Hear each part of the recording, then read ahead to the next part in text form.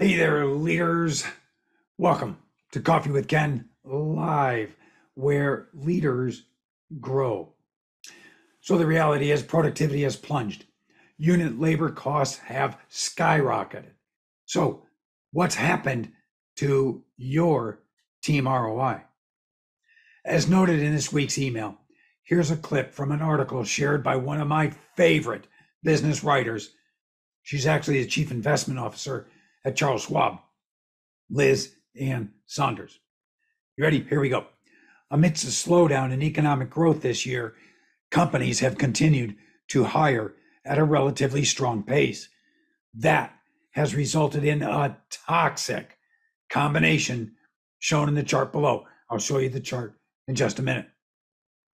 In the second quarter of this year, productivity plunged by 2.4% year over year, which was the worst drop in the data going back to 1948. Ugh, that's not good.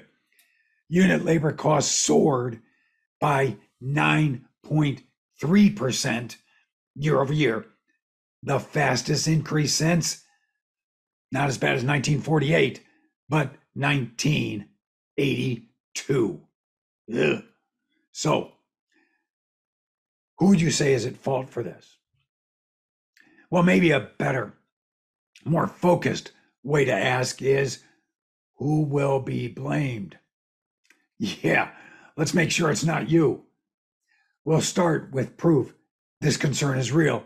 I'll show you that slide Liz Ann was referring to. And so hopefully there you can see that that good old slide there. And sorry, I got my focus now. This is the graph to which Liz was referring. And I do want to make sure you understand it's not mine. It's a product of Charles Schwab, Bloomberg, and the Bureau of Labor Statistics. So Liz continues, from the Fed's perspective, meaning the Federal Reserve, they monitor a lot of things in this country. Most people understand that they do interest rate kind of stuff. They do more than that, but that's the biggie. As Liz said, from the Fed's perspective, that dynamic has the potential to keep inflation expectations elevated. Thus, higher labor costs are a target, which means their turn lower will likely coincide with lower inflation. Let me translate that a little bit. How are they going to get those higher labor costs down? They're going to slow the economy. How do they slow the economy? The typical way. You know, a lot of people think the Fed is this brain trust, but the tools that they have at their disposal, because they don't control all the elements that they can control most are the overnight interest rates that they charge to banks who borrow money. The tools that they have at their disposal, most people know of, interest rates are going up when the Fed is worried about things like high labor costs. The problem is there's already low productivity, and that's a concern. As Liz was talking about, she says again, that bodes poorly for virtually every pocket of the economy, fading pricing power and corporate profits for business as rates rise, plus weaker wage growth for workers. Let's see, when you woke up today, were you thinking, gee, I hope they lower the amount of money I get paid? Well, that's what we're trying to make sure doesn't happen by addressing this issue that Liz is investigating and understands the problem that it can cause. Because one way to lower wage growth, increase layoffs. I don't want you to be one of those. No, I typically work with people who are leaders of teams, whether you carry the the title leader, manager, director, supervisor, something else. If you are responsible for the output of a team, that's who I typically work with. And I want to make sure you aren't one of those who gets caught up in one of these layoffs because you're blamed for these things that in some ways are not totally within your control. But don't believe they're not within your control. They most definitely are. But also, I got to give a caveat. Don't shoot the messenger. In fact, I think we should thank Liz for bringing this info to light for all of us. You know, for the average citizen, reduced inflation might be welcome news, but it provides a scary scenario for you if you're one of those people I just talked about, leader of a team, a manager, whoever, who are charged with ensuring higher productivity and lower labor costs. Just the reverse of what Liz shares the environment we're in is causing. So you have to be doubly cognizant of the efforts you can use to get where you need to go. All right. Now, last week, we talked about ensuring you are ready to not only survive, but thrive during recessionary times. Have you thought about that since last week? So what do you think? Are you ready to not just survive, but thrive? Because we are, I'm not saying we're in a recession. I'm not an economist. I don't make those decisions. But I think we're closer to recessionary times than we were a while back. So the first question should be, how do you know if you're ready for a recession? Well, I'll start with a quiz. I used to teach at college, Penn State's Business College, to be specific. I've taught for a couple others, but all business stuff. But so I got to do quizzes, right? All right. So what's the magic that helps you boost the ROI your team delivers? So you not only keep your job, but also get the promotions, respect, and hefty pay raises you deserve because you get more out of your team than you're putting in. So if that's what you are thinking about, what is that magic we just talked about? How do you do that? Well, we've been talking about this ever since I started Coffee with Ken, and specifically on the lives where I can go even deeper and deeper and deeper into these issues that help you. All right. You just said the magic is the connection between what it takes to get an aircraft and flight suit or organization off the ground and to the desired destination. Bingo. You win the prize for today. That's exactly right. So I think it's only fair if I let you know my part in this. Here's my pledge. I, Ken Flyboy, that's my nickname handle, whatever you want to go with, or call sign, Pash, am here to help you use that connection to get not only where you want to go, but to where you could go. If you are on a quest to be the best, that's why I wear this flight suit, to serve as that reminder on your journey of how to get the results from your team that will eventually prove you're the best. You know, flyers rely on instruments to get where they want to go. In that vein, I have built a leader's instrument panel to help you know where you, your team are, and upon what you must focus now. Like all the instruments we recommend you use, and many of them are very similar to instruments I used while flying. Okay. But like all of them, the one I'm going to share today, it's the first and probably the basis for all the others. It's consistent with the tools we will share. I haven't yet shared our tools, but I will. And you can see in the yellow or gold, the labor costs going up, and in the blue, productivity going down. Yeah, just the opposite of what we want. Don't get blamed. Use this gauge. It's called the Team ROI gauge. And yes, it is ours. It's our construct at Supersonic Leadership. To begin to use this tool, where do you start? Now, most people start at the absolute wrong spot.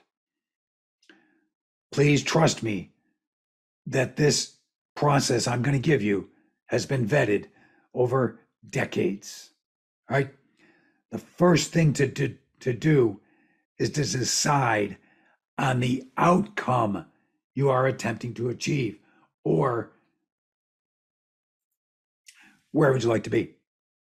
I mean, you and your team, okay? Now, this could pertain to just you. If you don't have a team, it could. Next, what actions are required to get and stay where you want to go? Then, what results will help you know you got there? And this is a problem I have with so many people. I used to ask my students, what's the most important thing when starting or running a business? And many of them would offer a great idea. And I'd say, sure, great ideas are by nature great, but they're not enough. Because just because you have a great idea, you know what? I'm going to venture a guess. Many, if not most people, have an idea about something that could help improve the world, but they don't take it to the next step. They don't determine, okay, what will it take, the actions for us to get there, to put that into place? And then they don't go to the next step. And that's with my friends in good old Washington, D.C. Yeah, they're real good about this. They always tell you all the benefits you're going to get, but they never tell you how are we going to measure whether or not what they put together worked. And I don't care whether they got a D or an R next to their name. They all do the same thing, but they don't talk about the results. Don't follow their lead, okay? Always understand, how will you know you got there? Now, only after the three we just covered should you even consider addressing where are you right now on this gauge. Yeah, most people start there. It's a mistake. Over time, I'll help you understand why it's a mistake. This is the order that will get you where you want to go, especially if you are on a quest to be the best. All right. Now, I just asked you where you are and your team are. You might have asked, hey, I got a bone to pick with you, Pash. Without understanding what constitutes poor, fair, good, or excellent, how would I know? I hope you did ask that question. That would show real insight. Okay. Here's the issue. What industry are you in? What sector are you in? Where are you in your life cycle? Are you just getting ready to go to market, or have you been out there for quite a while? There's so many other factors that would determine the answer about what constitutes poor, fair, good, or excellent. Okay. So here's the deal. That answer would require a conversation. And I am happy to have that conversation. I'm here. Hopefully, you're starting to get the point. I'm here to help you. Okay. So I recommend that you go here. There's the address, the website address, and that's where it's going to take you. It's going to take you to my Calendly page where you can find a time that works for both of us, and you can book a call. And we'll have that call, and we'll help get you clarity. We'll help break through some of the things that may be holding you back. We'll work on developing a game plan to help you get where you want to go. You know, let's go back to the team thing that we're talking about right now is the team ROI gauge and where you are and where you'd like to be and what's going to take to get there. How are you going to know you got there? So you might ask, does this fit into that discussion that we've been having about the 5 shifts? You know, number 1 is be the role model, then raise the bar, then adopt the soaring success system, then be a problem preventer, and then invest in coaching, right? 5 shifts. Okay. Does it fit? Yeah. Everything I do fits into these 5 shifts. So let me ask you a question. How are you doing in terms of leading your team? Are you getting the productivity that is possible? I'm guessing you're getting some productivity, but are you getting what's possible? Are you keeping those costs low? And not just labor costs, but we do so much rework because it always seems to be there's never enough time to do things right, but there's always enough time to do them over. So I'm talking about all costs. Specifically today, because of Liz Ann's article, we're talking about labor costs. Okay. So getting productivity possible, keeping costs low, especially in terms of the scourge so many businesses have faced during what's been called the Great Resignation. Turnover. That's a monster of a cost, especially when the best and brightest leave your organization for what they believe are greener pastures. So let me ask it straight. Based upon your reaction to just the stuff that we've covered, how's the team ROI you've been able to deliver? I'm guessing you're not anywhere close to where you could be, which is why all these fit into shift number 5.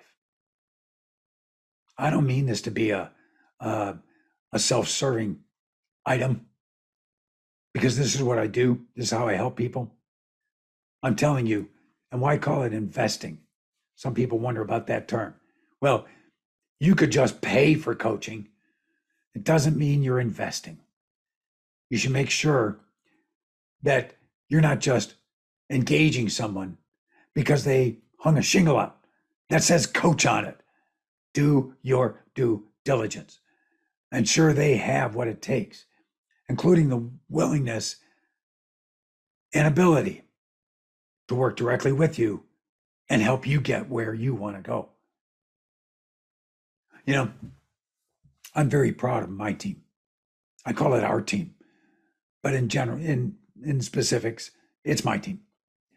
I don't expect it, but if you ever work with anyone at Supersonic Leadership, my company, and aren't comfortable with your experience, please let me know.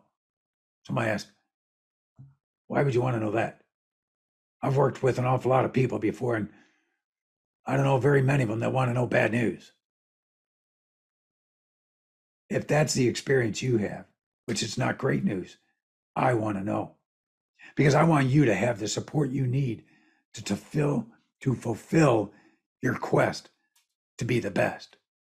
So no matter what is happening in your life, don't assume you can do it all on your own.